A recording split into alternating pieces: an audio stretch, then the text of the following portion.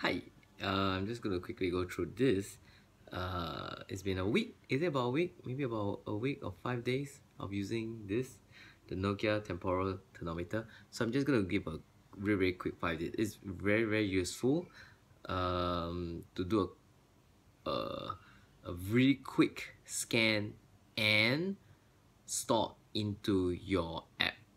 So now the app uses, of course, to sign in email, one email account. So of course, both the dad and mom would like to have the same readings, right? So you would have to share the account with your wife lah, or anybody else that's part of the family. So now leasing. So if I use this, it will be updated on my app as well as leasing's app. Very easy, very easy. So the app is actually very good. So wait, let me just show you how to use this first. So basically you just need to press this quick vibration, and then from here center to the side, vibrates again, and then choose the temperature. So here I can scroll. Okay, I can find my name and then it's stored. So easy, and then it's updated onto your app. So one good thing about the app as well, I think it also, like, you can store in things like food that you ate, medicine that you ate, conditions of feeling, or some notes that you can just keep updating if you're sick. So even right now I have a notification just pop on my phone. It's a new reading for Michael, 37.3 degrees at 8:40 p.m. So it's really good. One concern, there's only one concern with this. It might be just my model, or it could be a general one. So if you've seen the video previously, maybe earlier or a separate video, I had problem trying to find out how to replace the battery. Now it's supposed to be magnetic. Even the instruction was like saying, oh, it looks like lift up or what. I can't understand. I do not understand how you replace the battery. It's not clear.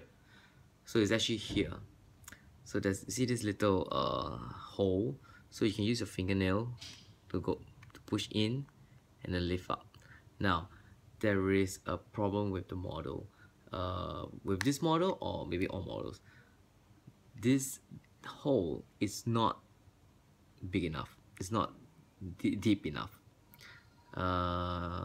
So I had problem prying it open. So I had to use something really fine and thin. I used a penknife. I used the tip of a penknife to push it in and lift up. Okay. So now I actually put a small piece of paper. So I put a small piece of paper on top of the magnet. Okay, I'm not going to demonstrate without a piece of paper. I don't want to do it all over again. So all I have is a piece of paper. So mix it a little bit, forward. Comes up a bit. Okay, then I can very easily lift up. So this is the only cons. Only con.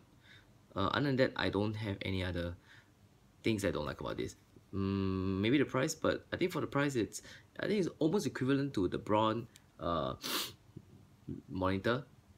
But if I were to compare, because we actually have one, then you have to keep buying the caps to replace, the caps, the disposable caps to replace it, and you really have to always put in your ear.